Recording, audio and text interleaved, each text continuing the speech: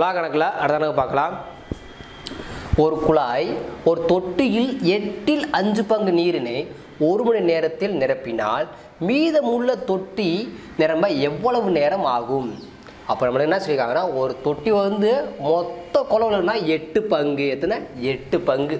8 பங்கு தான் நீர் பிடிக்கக்கூடிய தொட்டி. அதில் 8 பங்கில் 5 பங்கு நீர் பிடிக்கிறதுக்கு 1 மணி நேரம் ஆகும். எவ்வளவு?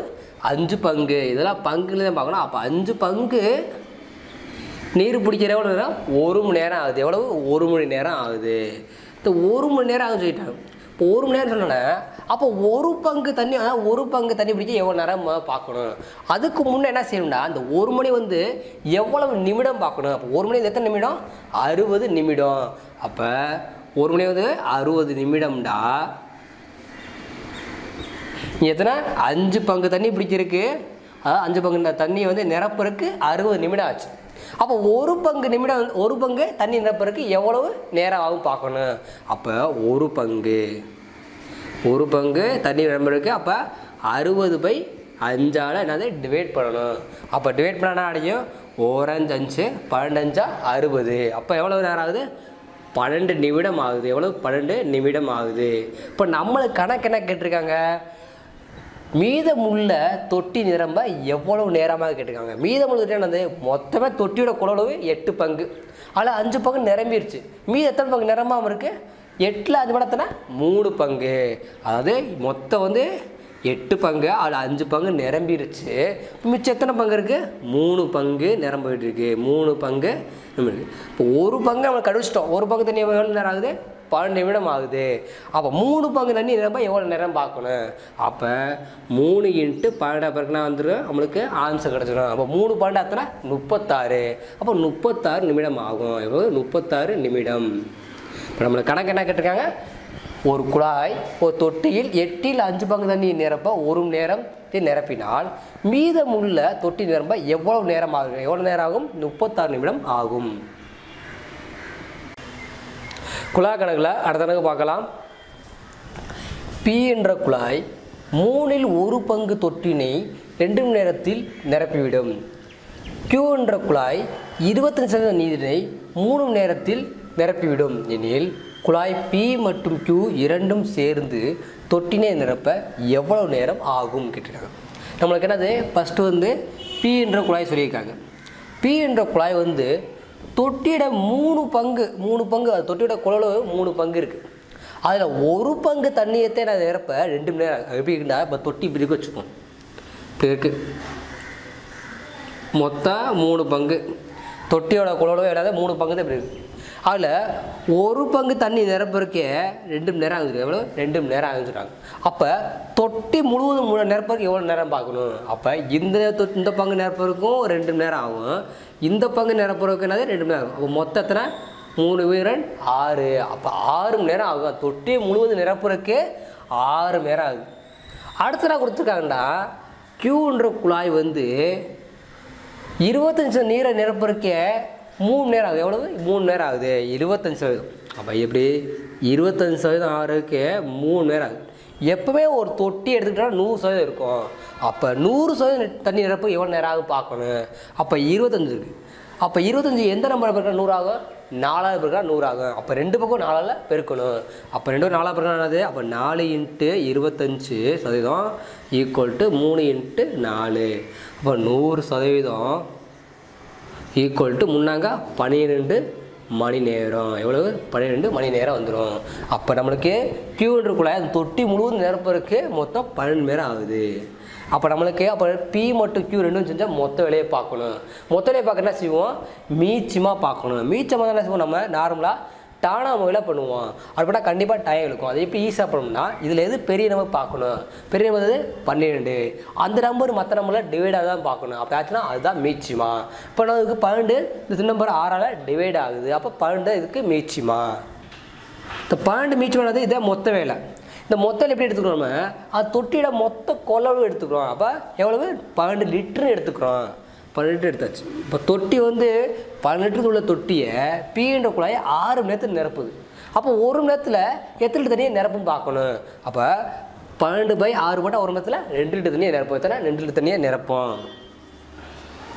அதே 12 லிட்டர் தண்ணியை இல்லை தொட்டியை வந்து Qன்ற குழாய் 12 மணி நேரத்தில் நிரப்புது. அப்போ ஒரு மணி நேரத்தில் எத்தனை லிட்டர் தண்ணியை நிரப்பும் பார்க்கணும். அப்போ 12/12 போட்டால் ஒரு மணி நேரத்தில் 1 லிட்டர் தண்ணியை நிரப்போம். எத்தனை? 1 லிட்டர் தண்ணியை நிரப்போம். Pன்ற குழாய் ஒரு மணி நேரத்தில் 2 லிட்டர் தண்ணியை நிரப்புது. Qன்ற குழாய் ஒரு மணி நேரத்தில் 1 லிட்டர் தண்ணியை நிரப்புது. அப்போ ரெண்டும் சேர்த்தா ஒரு மணி நேரத்தில் எத்தனை லிட்டர் தண்ணி நிரப்போம்? அப்போ P + Q = அப்போ 2 + 1 கூட்ட எவ்வளவு? 3 லிட்டர் தண்ணி நிரப்பு. ஒரு மணி நேரத்தில் 3 லிட்டர் தண்ணியை நிரப்புது 2 குழாயும். நம்மளுக்கு கணக்கு என்ன கேட்டிருக்காங்க? 2 குழாயும் சேர்ந்து நிரப்புச்சுன்னா எவ்வளோ நேரத்தில் நிரப்புன்னு கேட்காங்க. அப்போ தொட்டியோட குழாய் அளவு 12 லிட்டரு. தொட்டியோட அளவு 12 லிட்டரு. யாராக நிரப்புறா? P மற்றும் Q 2 குழாய் சேர்ந்து நிரப்புது. 2 குழாய் ஒரு மணி நேரத்தில் எத்தனை லிட்டர் நிரப்புறாங்க? 3 லிட்டர் தண்ணி நிரப்புறாங்க. அப்போ பை 3 லிட்டர் தண்ணி. அப்போ 1 3 3 4 3 12. எவ்வளோ நேரம் ஆகுது? 4 மணி நேரம் ஆகுது. அப்போ நம்மளுக்கு கணக்கு என்ன கேட்டிருக்காங்கடா? இரு குழாயும் சேர்ந்து அது தொட்டியை நிரப்பினால் எவ்வளோ நேரம் ஆகும் கேட்காங்க. அப்போ எவ்வளோ நேரம் ஆகும்? 4 மணி நேரம் ஆகும். குழாய் கணக்கில் அடுத்த கணக்கு பார்க்கலாம். P என்ற வாளி Qஐ போன்று 4 மடங்கு கொள்ளளவு உடையது. P என்ற வாளி ஒரு தொட்டியை 25வது முறையில் நிரப்பிவிடும் எனில் P மற்றும் Q 2 வாளியும் சேர்ந்து தொட்டியை எத்தனாவது முறையில் நிரப்பும் கேட்டிருக்காங்க. இப்போ இந்த மாதிரி கணக்கு தான் சொன்னோம்னா நம்ம தொட்டியோட கொள்ளளவை அசீவ் பண்ணிக்கணும். எப்படின்னா நம்ம தொட்டியோட கொள்ளளவு மொத்தம் 100 லிட்டர் எடுத்துக்குவோம். எத்தனை? 100 லிட்டர் வச்சுக்குவோம். இப்போ நம்ம உங்களுக்கு தோணும், 100 லிட்டர் எடுக்கணுமா, 200 லிட்டர் எடுக்கக்கூடாதா அப்படி தோணும். எடுத்துக்கலாம். இப்போ 100 எடுத்துக்கிட்டிங்கன்னா உங்களுக்கு ஈஸியாக இருக்கும். அப்போ தொட்டியோட கொள்ளளவு 100 லிட்டர் நம்ம எடுத்துக்கிறோம். இப்போ நம்மளுக்கு கணக்காக கொடுத்துருக்காங்க. P என்ற வாளி Qஐ போன்று 4 மடங்கு கொள்ளளவுன்னு சொல்லியிருக்காங்க. அப்போ P என்ற வாளி வந்து Qஐ போன்று 4 மடங்கு. 4 மடங்குனா என்னது? அப்போ இதுதான் இருக்குது. Pஐ போன்று என்னது? இது வந்து Qன்ற வாளி 1 லிட்டர் ஊற்றுனா Pன்ற வாளி என்ன செய்யும்? 4 லிட்டர் ஊற்றும். அந்தளவுக்கு அது கொள்ளளவு இருக்குன்னு சொல்கிறாங்க. அப்போ நம்மளுக்கு என்ன சொல்கிறோம்? கொள்ளளவு 100 லிட்டர் எடுத்துக்கிட்டோம். இப்போ நம்மளுக்கு P என்ற வாளி ஒரு தொட்டியை 25வது முறையில் நிரப்பி விடும் சொல்லியிருக்காங்க. அப்பண்டா அப்போ P என்ற வாளியோட அளவு எவ்வளோன்னு பார்க்கணும். அப்போ P என்ற வாளி P = தொட்டியோட கொள்ளளவு 100 லிட்டர் எடுத்துக்கிட்டோம். அது 25வது முறையில் நிரப்பு சொல்லியிருக்காங்க. 25வது முறை. அப்போ என்னது?